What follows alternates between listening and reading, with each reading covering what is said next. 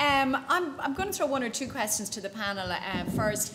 Jane, I know you've just sat down, you're catching your breath, but what really strikes me about that project is I'm one of what Paul would call the holdouts, not on Twitter, not on Facebook, mainly for my mental health. It's bad enough I argue with people in my head all day. I don't want to argue with them on the internet.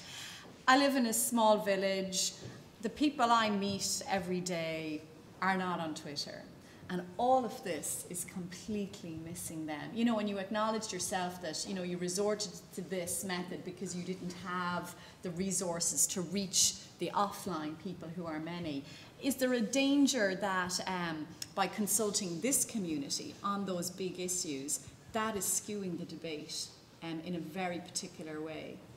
Well, no, because first of all, we're not consulting these people, so we're using this as a way to get it out. So there's as many journalists on local radio and as many journalists in local media who are on Twitter. And so we all spend, oh, I don't know, but a lot of hours on local radio. We've written hundreds, I'd say, of pieces for local newspapers. So the thing is that it's a way of getting in, but we wouldn't have a way to reach all of those local newspapers and everything without Twitter. So it allows us direct access in.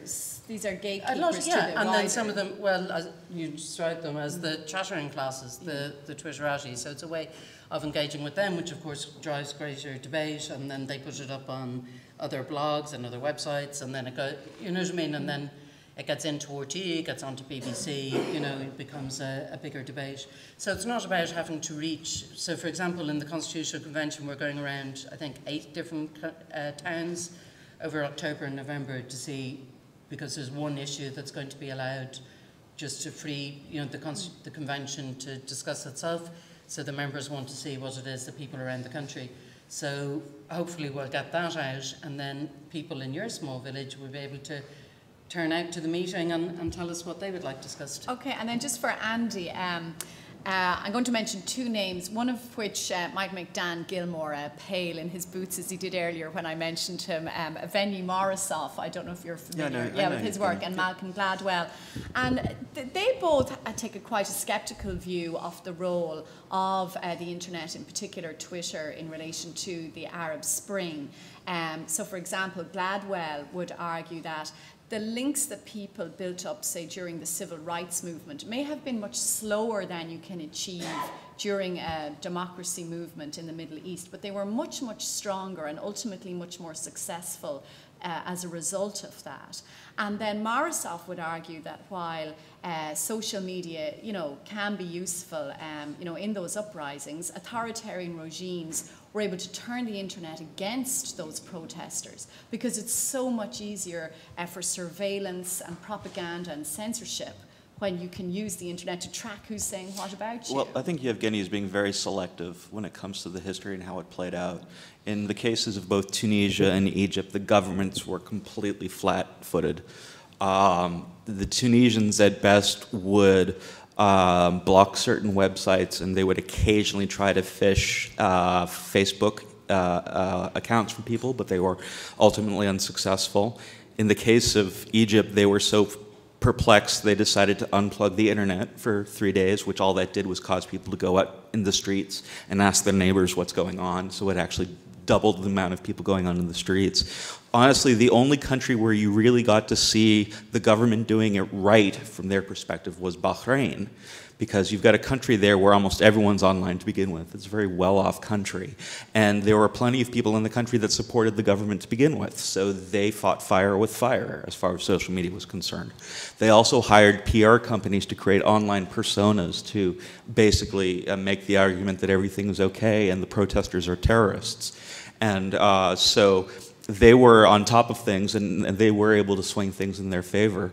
In the case of a country like Egypt right now, the reason why the liberals there are essentially on the losing side of everything has nothing to do with Twitter, except for the fact that they probably wasted too much time on Twitter early on when they should have been canvassing and when they should have been putting together political platforms.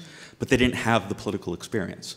You know, revolutionaries like to be revolutionaries, and it's hard to adjust to a period of where you'd be responsible for elections and governance, and they didn't make the transition, whereas the Muslim Brotherhood had been waiting 80 years for the opportunity to do that.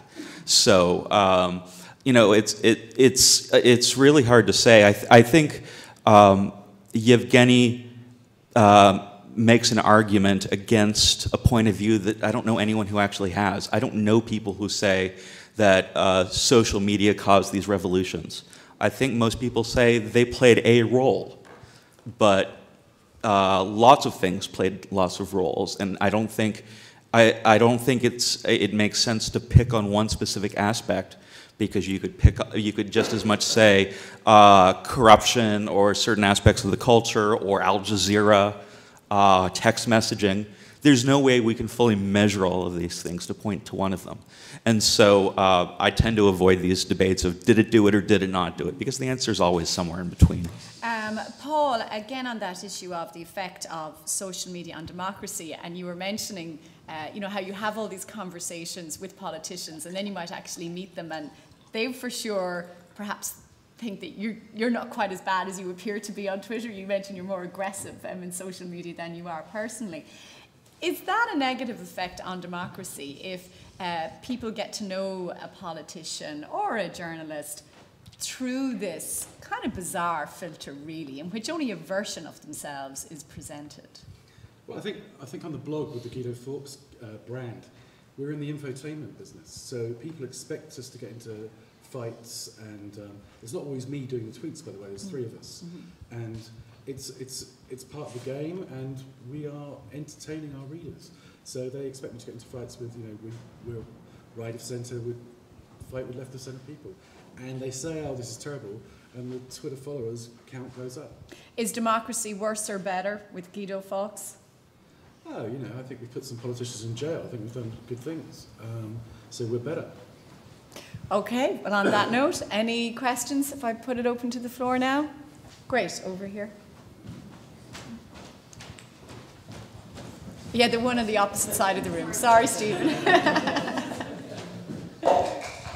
Just a quick question for Andy Carvin. I'm just curious, has NPR ever tried to move you over to a branded corporate account rather than your own personal account? No, never. And I'm glad they haven't, and I think they know it's not a good idea. The closest that's come to that is there were points during the Arab Spring where they asked if I wanted to have my Twitter account mirrored on the NPR homepage. And I said, well, only if you're prepared to show body parts of children to the public, because the stuff I'm dealing with is very, very raw and disturbing and uncensored. And there's awful stuff that you will never see pass through mainstream media or through mass media traditional channels because of just the history of mass media, where people would get up in the morning and read the paper at their breakfast table and then watch the TV news as a family at night. A certain amount of discretion became baked into the editorial decisions that were made. Whereas on Twitter, people get to make an informed choice, ideally, about what they're going to see. And so when I receive content that's graphic, I will include a warning that's very blunt, saying you're about to see body parts here or whatever, and then always includes the word graphic. So my Twitter followers know what to expect, and many of them say, I don't open your stuff, but thank you for explaining what it is. I wouldn't want to put NPR in a position to have that stuff blow back on them, and I wouldn't want to be in a position where I'm censoring myself when I'm trying to offer as unvarnished a view of what's happening in these various protests and revolutions, because Twitter has certain affordances that allow us to do it in ways that's different from traditional media. Len, Stephen. Andy, how does your reporting, which I would call what you're doing reporting, how does it make its way to the NPR, the larger NPR audience? It depends. During Tunisia, I ended up maintaining part of our breaking news blog, the two-way. We had what's called a Storify page built into it, which is a mechanism for keeping track of social media artifacts and telling stories with them. And so it was like I was live blogging, but not exactly, and so people could find that there. Other times, our breaking news bloggers and members of our foreign desk would monitor my Twitter account, and we'd be in touch with each other via email. Or in other cases, I'd be in touch with reporters on the ground, and I would pass them intelligence back and forth. You know, one example was we had a reporter at the Rixos Hotel in Tripoli, and she wanted to interview military commanders in Misrata, but she knew if she picked up the phone and tried to figure out who these guys were, every call she did make would be traced. But at the time, we were pretty sure the government in Libya hadn't figured out Skype yet. And so I basically made the arrangements as matchmaker, trying to find the different military commanders she was interested in, and then set up a group Skype chat for them. So in that sense, there were times I was acting as a social media producer for the desk. And then on other occasions, I would write, or they would have me, they would bring me on to do what we'd call a two-way. So the host on air would interview me on air to ask, what have I been finding in this particular context? I didn't do it very often, because part of the goal of this was the experiment to see if we really just concentrated on Twitter and social media without an expectation that there would be news products coming out of it that would be traditionally for the website or for the radio. Other reporters could glean on what I was doing, but they wanted me to stick with Twitter just to see how that went. So it was a bit of a mix. And just following through from that original question about the moving to the corporate account, you know, is there an aspect where NPR might prefer you to stick with your personal account in case you make a mistake? Oh, absolutely, absolutely. I mean, there's plausible deniability in my personal account. Yeah. Especially because they know part of what I do is I deal in rumors. But in the context of people, well, actually, I don't know if you've been online right now, but there's a shooting going on in D.C. right now. Possible multiple shooters at the Washington Naval Yard, several dead, at least 10 injured, and the information that's coming through is completely contradictory in terms of the number of shooters and all that. And we saw that during Newtown. We saw that during Aurora and other circumstances online. And so when I'm trying to figure out what's going on, my Twitter account is a safer place to do that. Now, there's still some people out there who think that I have no business making these discussions online, and we should be doing this quietly by ourselves in the newsroom.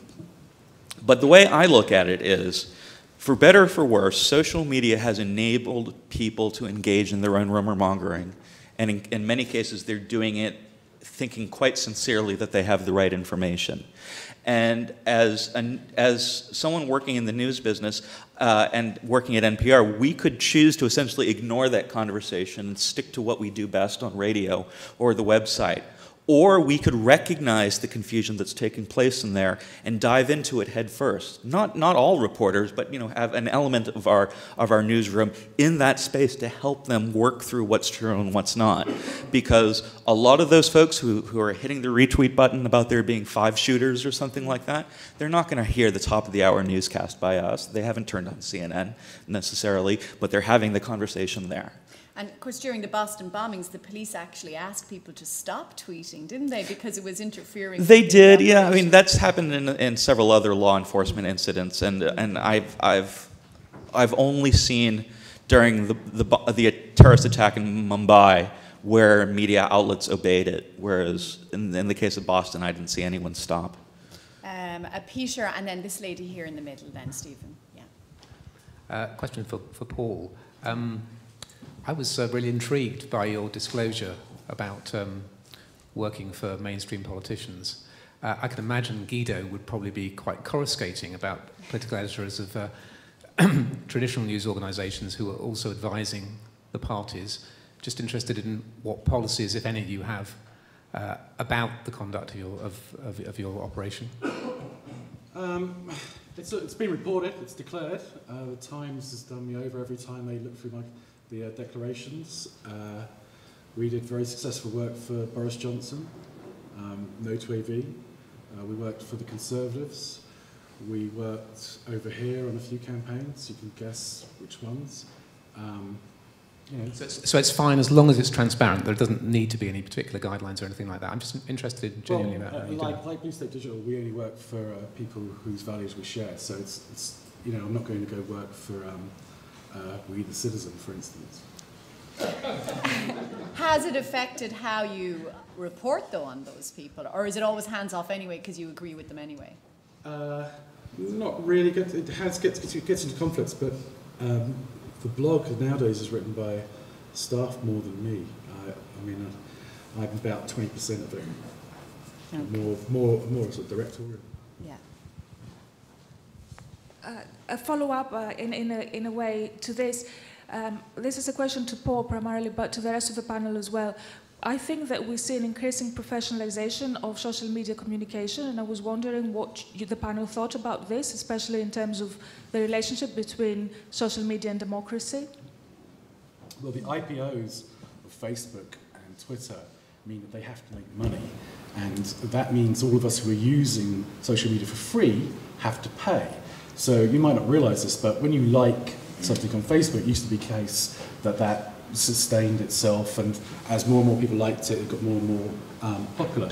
Now it tapers, and certainly brands, Coca-Cola and people like that, are having to pay to keep their prominence up. And all these things subtly coming into social media that used to be much fairer, and the more followers you got, the better it worked. Now it's pay to play in a big way. Yeah, in the case of Twitter, there's definitely been a slow but steady shift over the last couple of years in which they are catering more to the casual Twitter user rather than the power users, making tools simpler to use by removing a lot of the functionalities, giving people discovery routes where they can find their favorite celebrities and sports stars.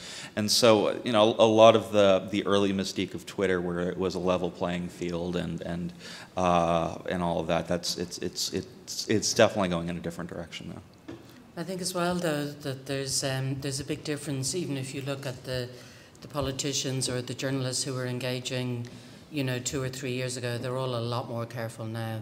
So there's a lot more of listening to the, don't drink and tweet, but also an awful lot less kind of personal things. So it's much more corporate. People are much more careful, and more organisations are coming out with, this is official social media policy. So even the media ones, like RTE, is developing theirs, I believe, which will make the sort of the lives of individual journalists who are using it very different. Where you have to be careful. So I think it's changing in that way as well. Any more questions? Right here. Yeah, Pádraig. Sorry, less a question, just a comment to add to your own comment earlier on about the reality that the vast majority of, we'll say, 9 to 5 day workers are probably not Twitter users, or certainly not Twitter users during the course of the day. As somebody who comes from the PR world, I would say it would be very much part of the planning at this stage, and I've seen it happen certainly for corporate programs or major public awareness programs, where an initiative like what Jane talked about, where you actually look at a cohort of people who will be talking around the subject and might then be writing in the mainstream media, but are talking among themselves on Twitter, that the Twitter engagement would be for that purpose, would be to influence that group. And it does obviously bring up the question, if we go back to what we talked about earlier in the day, as to whether then the public at large can trust the news correspondents who might be part of a conversation and might be therefore influenced or overly influenced by that. And I think it was touched on by a speaker on the far side of the room in relation to the some past war efforts. Ultimately, that is a target that the PR industry is going to do, and I can say that as somebody who's in it. It's a legitimate approach to engaging with the media, but ultimately the media have to have their filters on for that, and that's part of what we as consumers have to trust them to do. So I'm getting a sense, actually, that there's this increasing corporatization of social media. So what people like about Twitter is that it is democratic, it is just regular users, but very much in the way, say, that Google has turned the internet into people looking at Wikipedia, IMDb, and YouTube. It's narrowed it.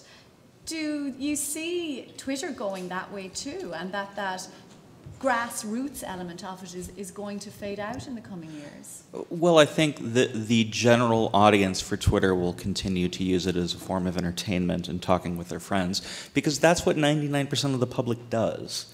The people that I end up working with on Twitter, they are outliers to begin with. Yeah. But if 10% of the public on Twitter were interested in working with me, it wouldn't scale.